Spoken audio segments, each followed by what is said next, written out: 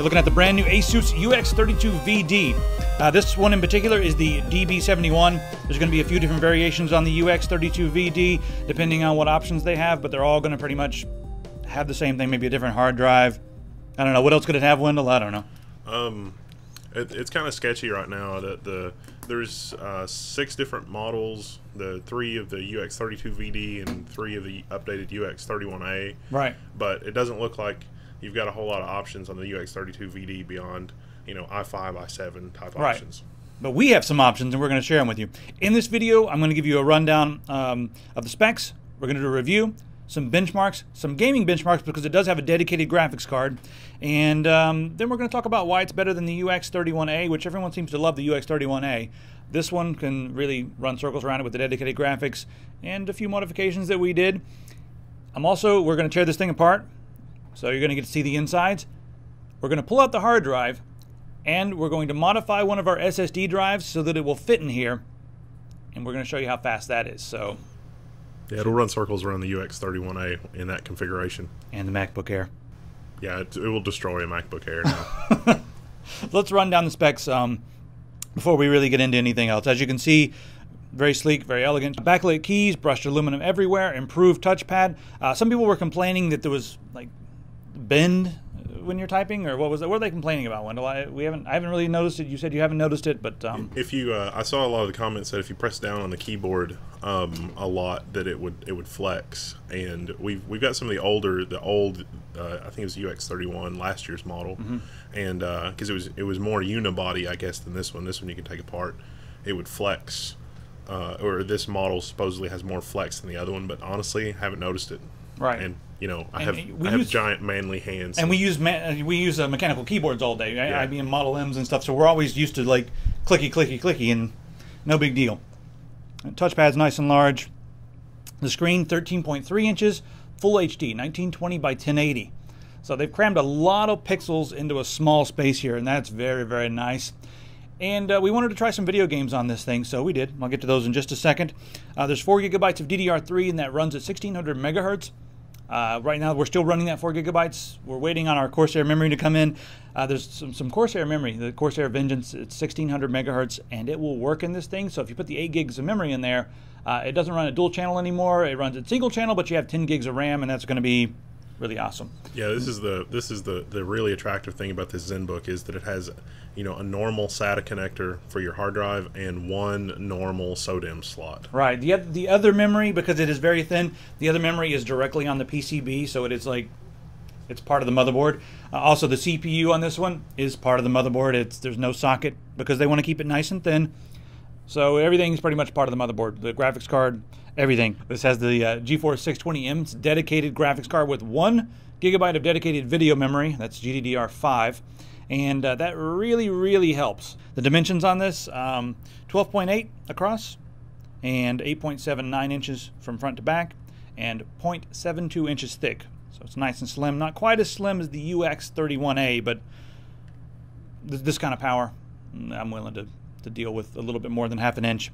The weight on this is 3.2 pounds or 1.45 kilograms. Of course, we've got USB 3, we've got 3 of those. We've got a memory card slot that'll do SD, SDHC, and multimedia cards. We've got a jack for audio that does headphones and microphone in one jack, and it comes with a dongle for mini VGA to full-size VGA, and we also have a dongle that's USB to Ethernet because there's not enough room to put a full-size Ethernet port on board. The audio in here, it's Bang & Olufsen. They make some of the best audio in the world. It is small. It does sound like a laptop, but it sounds like a really good laptop, and it sounds better than just about any other 13.3-inch laptop that I've heard, so I'm not going to complain there. The vent is right here. Have a single hinge, closes nice and smoothly, and we have the spiral brushed aluminum on the back. It's a very sleek unit. And I want to place this in a category right now. A lot of people in business are going to be using this, but you can also get away with buying one of these for productivity. If you want to do Adobe Premiere on the go, as long as you're not doing tons of animation, you know, in After Effects or something like that, it will work just fine. After Effects would work just fine in this. If you want to play Skyrim on Ultra, go ahead. Just turn the filters off. It'll run just fine. If you want to play Diablo, if you want to play Battlefield 3, go right ahead.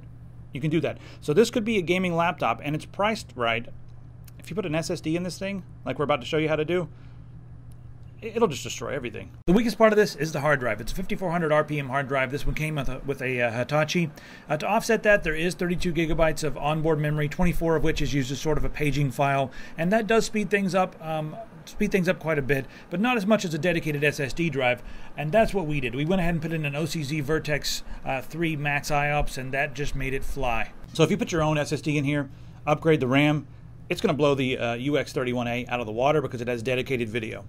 It's going to be the best this generation, and that's why we have that one instead of the UX31A. So let's talk about gaming, because I did mention that this is something for gamers. It may look a little too sleek for gamers, but we're sophisticated. Are we not? Are we not sophisticated? We are. We got to go to business meetings, and you don't want to carry a gaming laptop to business meetings, but carrying this over to a LAN party? Why not? All right, so let's talk about the video games. Start off with Skyrim. Now, Skyrim, we ran Skyrim at 1920 by 1080. Settings were ultra. We didn't turn any of the filters on. We had the filters on and it was getting like 15 frames a second. But after we turned the filters off, it ran at 28.87 frames per second, and that was in a frantic firefight with a dragon and a bunch of people running around. We were playing the opening scenario, so there was lots of stuff going on the screen. Once we went inside, we benchmarked it again because, you know, inside it's a little bit different. And inside we got 39.33 frames per second. That's pretty impressive. Starcraft 2. A lot of you guys are going to be using this to play RTS games, so why not Starcraft 2? 1920 by 1080 on max settings, 55.4 frames per second in Starcraft 2. Diablo 3. It's a demanding game. 1920 by 1080, maxed out all the settings, 29.933 frames per second. It was totally playable. FPS games, I usually prefer them to be above 30 FPS. I really don't have anything to complain about, though. And if you guys do want to get, you know, a few more FPS, you can just turn it down from ultra just a little bit, and it'll be just fine. It really did a really good job. Lastly, we did an OpenGL test. It came in just below the 4870 at 26.67 frames per second. All right, let's tear it apart, shall we? In order to take the back off, you're going to need a Torx screwdriver. That's TORX. So grab one of those. You need a small one. Some of the screws on the back are at an angle, so just, you know, make sure that you hold the screwdriver at an angle, or else you'll damage the screw. Just remove them all. There's several around the back. Should be pretty easy. If you see a screw, take it out. Next, you're going to notice that the back is sticky. There's some tape on the back. Just lift it off gently, and then you can remove the tape after you have the back off. No big deal.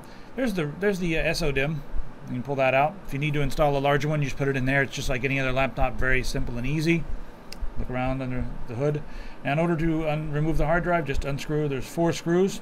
2 of them you can get to easily.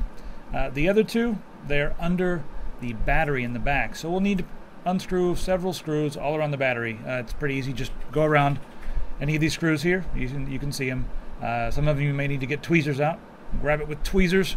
Yes, got it. Then just pull the battery up. Also, one of the ribbon cables, that ribbon cable there is attached to the bottom of the battery, so be careful when you're pulling it out. You don't need to pull the battery out. You can just remove those 2 screws there. Now we're going to take our hard drive apart. There's 4 screws there on our OCZ. Remove that. There's the PCB. 4 more screws. Remove all 4 of those, and then you can take out the PCB from the housing. And there we have our OCZ SSD. You can do this with any other SSD. We're cutting some thick double-sided tape. All right, just go ahead and cut a few pieces of that. And we're going to place that right on some of the memory chips. Now what we're doing here is we're going to put this back into the case, but we need to have this there so it gives it a little bit of lift. And we're sticking it into the top of the case. There it is upside down. If your SSD is smaller than 7 millimeters, you don't have to do this. All right, screw in the bracket that came off of the original hard drive. Just do this on both sides, very easy. And then it will fit right in there where your old one was. So there's our SSD. Again, we had to remove the bottom because ours was 9 millimeters. Most SSDs are 7 to 9 millimeters, but if it's 7, you can get by without it. Put the screws back in on both sides and on the other side. So you got all 4 screws just like when you first put it in. Very simple. And then go ahead, after you've screwed all those down nice and tight, go ahead and screw your battery back in. There's several screws all the way around. And again, use tweezers so you don't lose your screws, so they don't fall, you know, anywhere into the system and get lost. So go ahead and screw all those down nice and tightly. There we go. All the way around. Excellent. And we're going to put the back on. Alright, when you're putting the back of the case on, just lay it on gently. No need to slam it down or anything like that. Make sure it's in the right spot. And then we're going to go with the screws and do sort of opposite ends. So don't tighten it down all the way. There you go. Go from one side to the other. That way we're not putting too much pressure on any one side of the case at one time. So just keep going back and forth, adding your screws. Not too tight. You want to make sure that they still have a couple turns left, because after we've got all the screws in there all the way around, we're going to go back and snug them all up.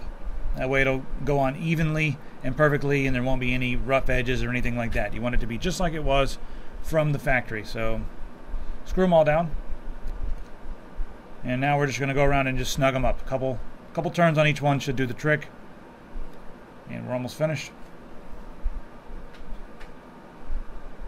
And there you have it. Now we're going to install Windows if you want to.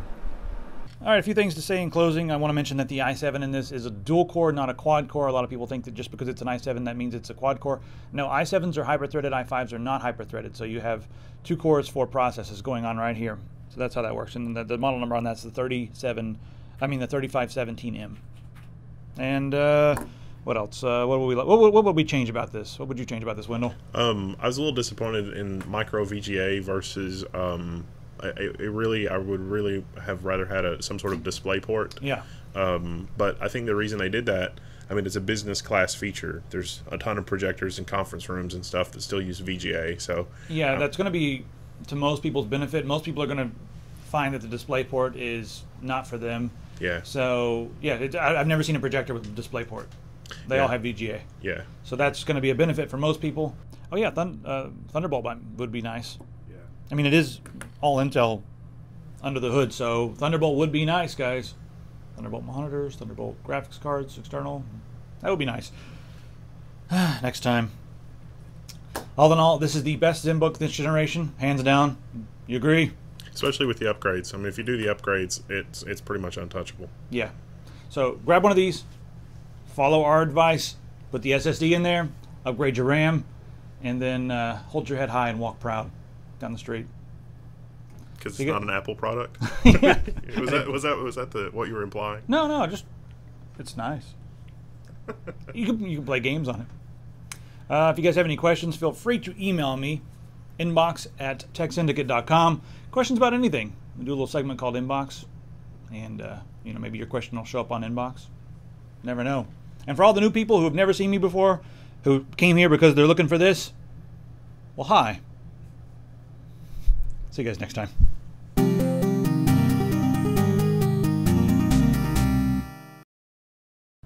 Aren't you? You're wily. We do have a Take 4. buddy laptop. Take 7. This does have a dedicated. Take 8. Dedicated. It's got a dedicated graphics card, which means that if you use it for a long time, a crater is going to develop right in the middle of your the keypad. Actually, that was the thing about this that I really liked, is that we actually did game for a while, and it really didn't get that warm. No, it didn't. No caldera formed.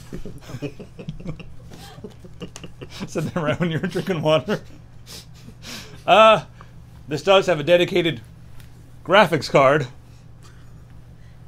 I can't do it.